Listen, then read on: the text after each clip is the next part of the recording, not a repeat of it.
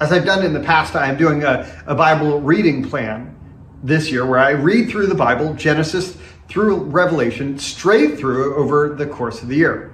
Now, true confession, I am about 10 days behind.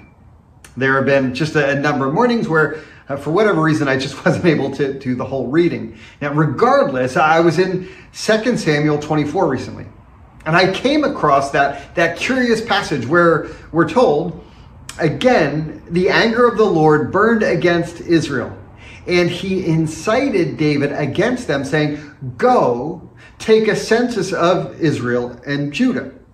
Now, I say curious because in 1 Chronicles 21:1, we read that Satan rose up against Israel and incited David to take a census of Israel.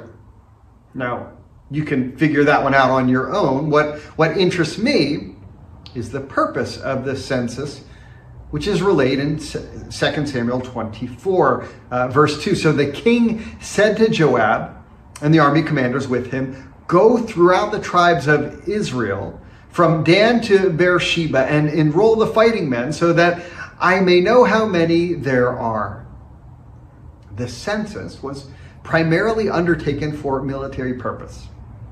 If you look at Numbers, chapter 1, verse 2, the Lord says, "Take a census of the whole Israelite community by their clans and families, and listing every man by name, one by one. You and Aaron are to count according to their divisions, all the men in Israel who are 20 years old or more and able to serve in the army."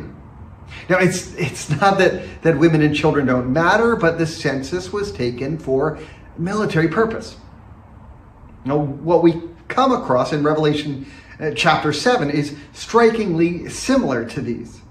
Thus, our background understanding of the Old Testament should prepare us for our interpretation. Now, let's pick up with verse 4. "Then I heard the number of those who were sealed, 144,000 from all the tribes of Israel.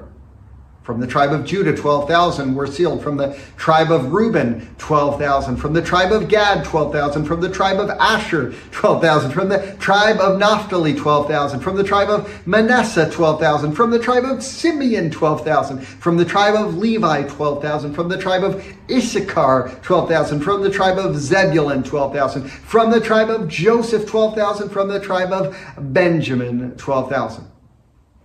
Now, there are similarities between this passage and those I've mentioned, but there are, of course, some differences between this list and what we come across in the book of Numbers. And it's more than just the numbers. Now, first of all, the ordering is different. Now, Judah is listed first over Reuben, who was the firstborn. That shouldn't come as a surprise, given the identity of Jesus as the Lion of the tribe of Judah. What's a more surprising feature is the inversion of where several of the tribes descending from Leah and Rachel's handmaidens, Bilhah and Zilpah, traditionally less significant, are elevated over the more prestigious tribes. Now also, while Ephraim may be included within the mention of Joseph, it's not mentioned explicitly. The tribe of Dan is missing entirely. So when John hears 144,000 from all the tribes of Israel, it's not all the tribes of Israel, is it? And that question is curious, but it is not the pressing question that plagues this passage. That question is more general. Who are these 144,000? Are they ethnic Israelites who've placed their faith in Christ during the tribulation? Well, that may be possible. There's a problem with that. Most of these tribes no longer exist as such. I mean, after the Assyrian exile, there is no identifiable tribe of Asher, Reuben, Simeon, Issachar. You get the idea? 10 of the 12 tribes are gone. And sure, God can figure out who's who. That's probably easier than bodily resurrection, but the issue is larger. The witness of the New Testament is one in which the boundaries between Jew and Gentile have been broken down, not further delineated and strengthened. After all, the celebration, the praise given to the Lion who is the Lamb is not what he's done for this tribe or that tribe, but for what he's done for every tribe.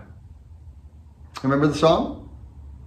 You are worthy to take the scroll and to open its seals because you were slain, and with your blood you purchased for God persons from every tribe and language and people and nation. The focus of Revelation is not what God has done for the Gentiles over here, the Israelites over there. It's the acknowledgement and praise for what God is doing through the Lamb in and for all creation. And for more on that picture, you'll have to tune in next week. God bless.